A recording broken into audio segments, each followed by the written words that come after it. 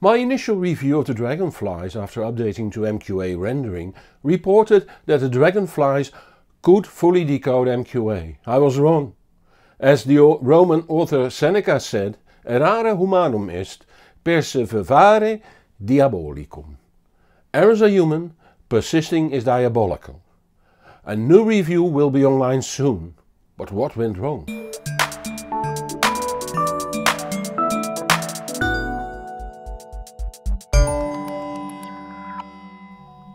As with all things that go wrong, it was not a single error that caused the incorrect reporting of MQA decoding by the dragonflies. First, I was pressed for time. I know, that's no excuse, but if I don't bring out a video on Friday, my viewers are equally disappointed. Second, I couldn't find documentation on the MQA update. There's a FAQ now, but there wasn't then.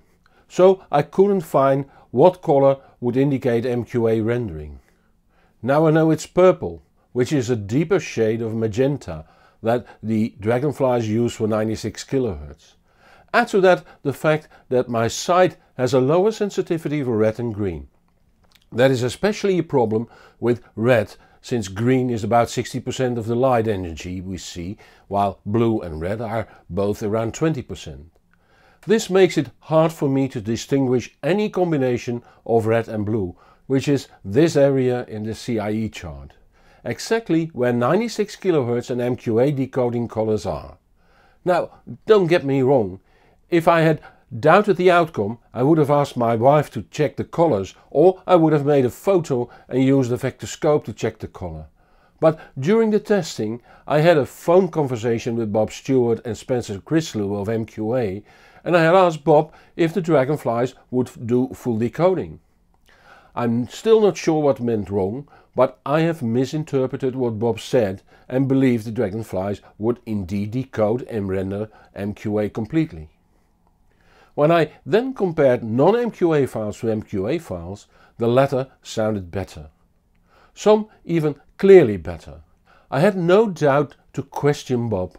I had no clue I should have questioned myself, and I did hear differences between non-MQA and MQA files. Case closed. No need to check colors. I trusted my ears, for they seldom let me down. The problem with judging MQA is that even the non-decoded MQA file differs from the normal PCM version, since some deblurring already took place. When a music file is MQA encoded, the encoder analyzes the signal using artificial intelligence and then produces 3 signals. The result when not MQA decoded, the result when only the first stage is decoded, and the signal after complete rendering. These can be judged and tweaked by the engineer before the file is finally produced and locked. Ideally, these 3 sounds are as close together as possible, but it might be clear that the quality of the fully rendered MQA signal will be better than that of the non-decoded signal, while the decoded signal will be in between.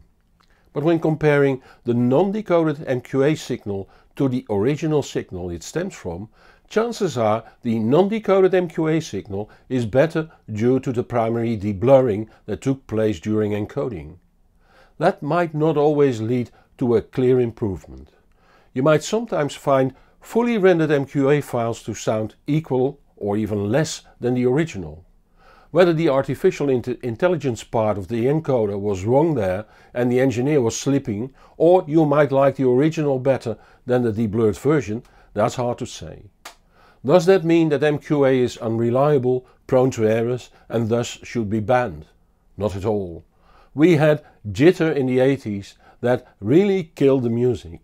This is now under control when you buy the right gear. Unfortunately, everyone can claim now jitter figures that are fantastic, but if you stick with reputable manufacturers, jitter shouldn't be a problem anymore. Still, there always was this strange mid-range behavior that I have been describing in various ways over the last 10 years. The fantastic WTA filters that Chord uses did improve this clearly, but it is the connoisseur solution. When MQA was announced, it was immediately clear to me that this could be the solution. It's affordable in production, it's easy on streaming services, and it prevents tampering with the files. So perhaps you might add another factor to the list that caused my error. I wanted and still want the system to be successful. MQA is not just another technology. It is based on not only electronics, but also on psychoacoustics and neurological knowledge, and therefore is very hard to understand. We reviewers, or at least I, have to learn to judge this new carrier. I must be willing to reject MQA when appropriate. I must be also willing to defend the system for as long as I think it's the right solution. And we should be willing to discuss this openly and freely, and by all means in a decent way. I try to do my work as good as possible, so I am a hard man to convince. Still, I invite you to keep pointing me to my errors. It's the truth I seek. Soon the revised DragonFly MQA update review will be online, and when it is, I will link to it from here. So stay in contact by subscribing to this channel or to my newsletter, or follow me on Twitter, Facebook or Google+. See the show notes for the link. If you have a question, post it below this video, but please don't ask me for buying advice. See my About Questions video to find out why. If you like this video, please consider supporting the channel through Patreon and see super exclusive videos too. Just $1 a month will do. The link is in the show notes. And don't forget to tell your friends on the web about this channel. I am Hans Beekhuizen, thank you for watching, and see you in the next show or on the hbproject.com. And whatever you do, enjoy the music.